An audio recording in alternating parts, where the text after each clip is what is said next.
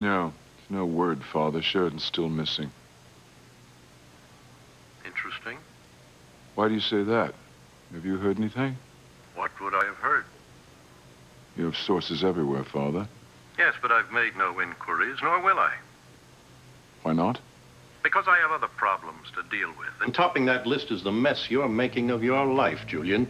Getting yourself hooked up with Eve Russell again. That isn't true, Father. Oh, don't tell me I'm wrong. I'm never wrong.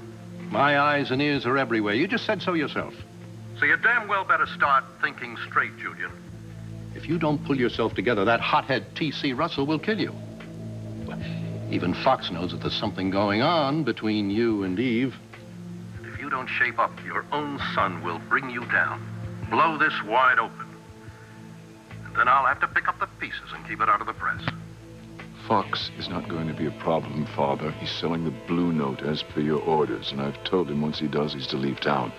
There's no reason for him to stay here, so you can see I'm handling things. Handling things? You've done nothing but botch everything from day one.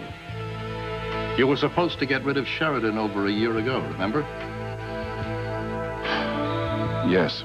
No buts. You botched the job.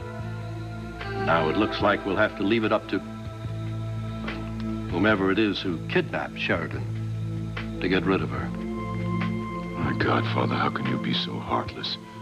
She's your own daughter, and she's pregnant. With a Lopez Fitzgerald baby.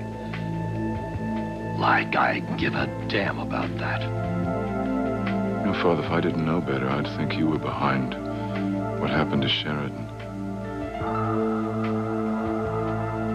Father? Father, you still there?